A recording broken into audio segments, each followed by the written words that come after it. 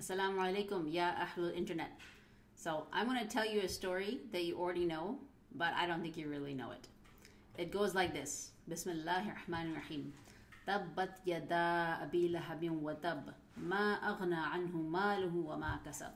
Sayasla naran dhata lahab wa imra'atuhu hammalat al-hatab.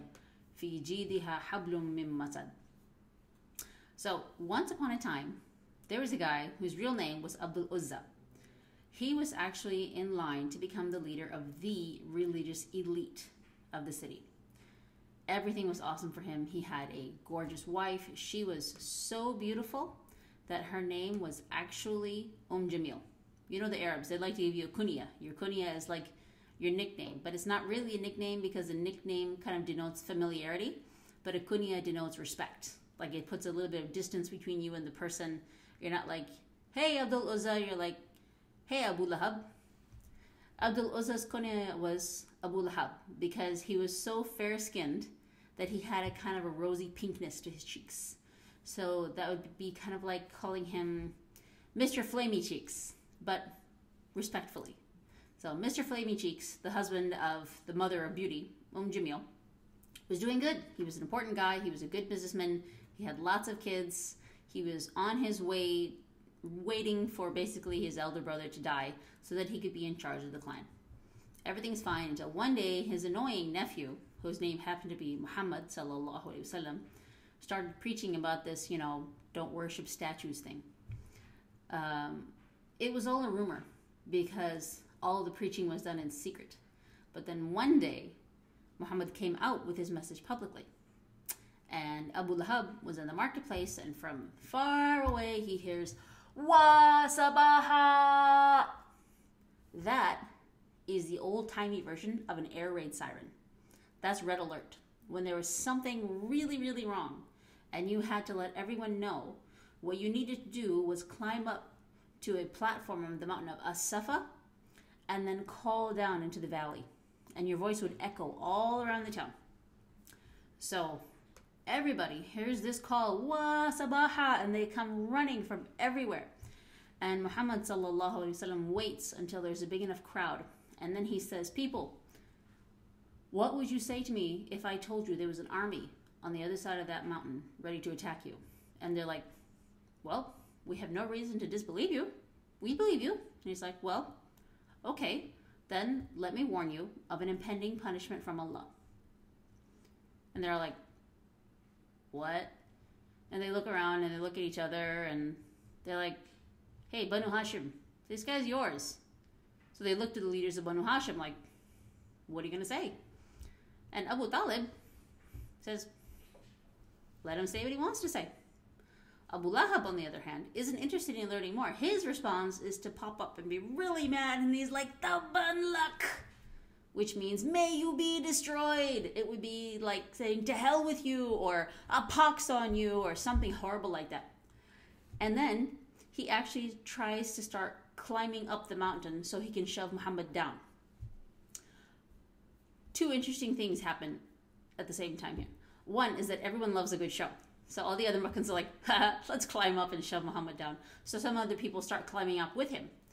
But then other people start climbing up to stop the people who are climbing up, to stop them from pulling Muhammad down, because guess what? They were secret Muslims. And nobody knew who was Muslim. And then all of a sudden people are like, hey, what are you doing there? Oh my God, you're Muslim. So then the people are pulling the other people who are trying to pull the people. And it was very embarrassing because the Meccans actually had guests over, which they often did.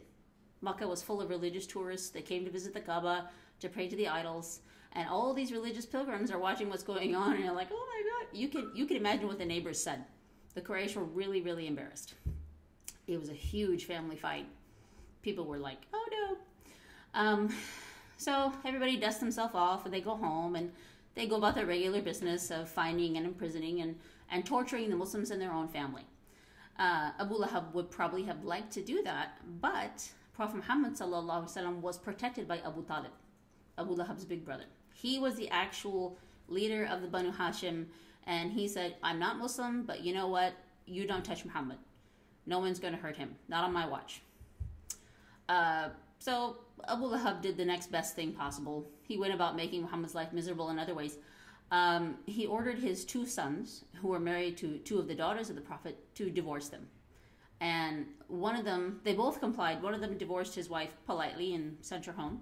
And the other one took his wife to the Prophet publicly and basically spat at the Prophet and threw his daughter back at her, which was not nice. And I mean, you know, you thought your in-laws were bad. You thought your mother-in-law was bad. Jamil, the wife of Abu Lahab, got in on it too. And, you know, remember, she was this beautiful, rich woman who used to wander around Mecca with her beautiful necklaces on, making small talk and hang out with the other real housewives of Mecca. She didn't really need to get in on the action, but she did anyways. And so she added gossiping about Muhammad to her regular gossip playlist. And then she added something to her nightly beauty regimen, where late at night she'd get out of bed for some invigorating cardio, where she'd take a bunch of thorns and sticks and tie them up with a rope of palm fiber, hoist them up onto her shoulder, and then carry them next door and like distribute them around the house of Muhammad so that he would step on them to and from his way home. She'd do this in the middle of the night, you know, to increase the chances that he would actually get ambushed by a thorn. She would also toss garbage and animal poop over her wall, and, you know, you thought your neighbors were bad. Time passed, things were rough. The Quraysh of Mecca forced the Muslims into a valley and put them under boycott. Functionally, they were in a concentration camp next door to their homes for 3 years. When they finally got out, two really sad things happened. One is that Khadija died.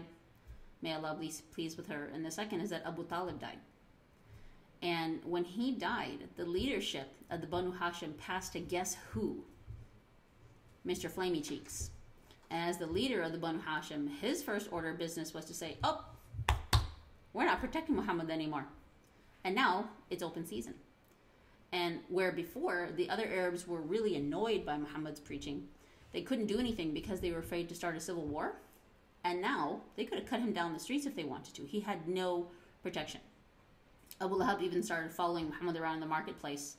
And one time he threw rocks at him. It was really bad. And that's why the Prophet Muhammad went to Taif to seek another safe place. And we all know how that went. Badly. Taif went very badly. More time passes. Alhamdulillah, the Muslims migrate to Medina. Things are getting a little bit better. Allah gives them permission to fight back against the Quraysh for the first time. Before, they're just supposed to be polite and righteous and, you know, keep their hands to themselves. And that's for the first time they're given permission to fight back.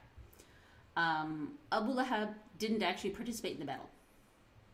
Very leaderly of him, he actually paid someone else to fight in his stead. There was this guy who owed him 4,000 dinar.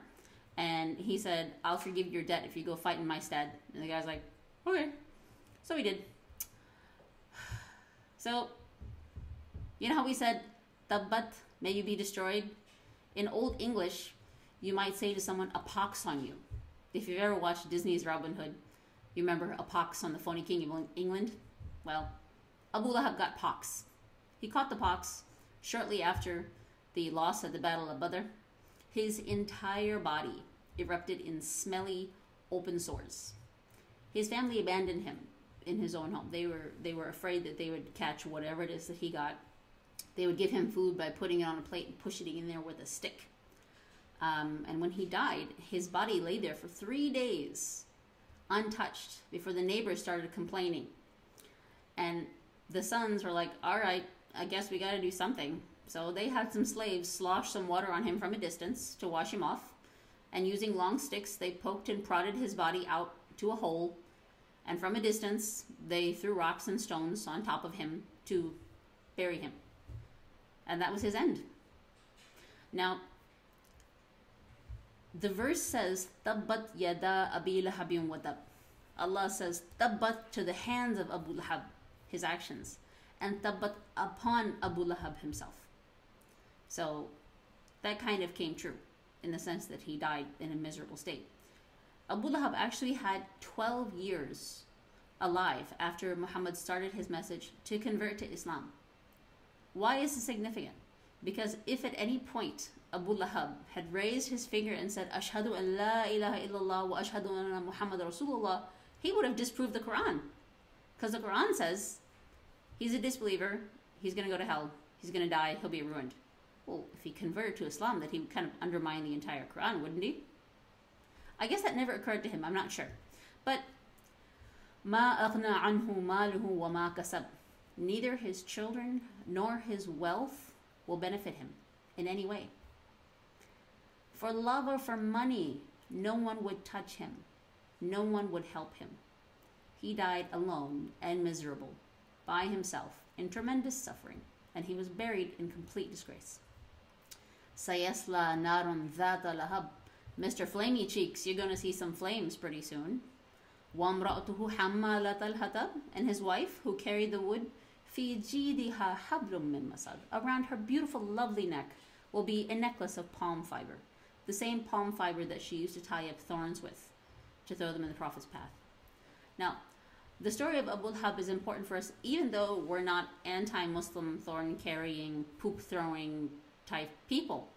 See, Abu Lahab was related to the Prophet himself. He was a blood relative.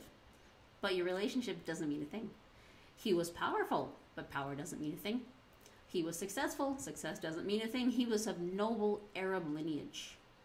And that doesn't mean a thing either when it comes to your afterlife.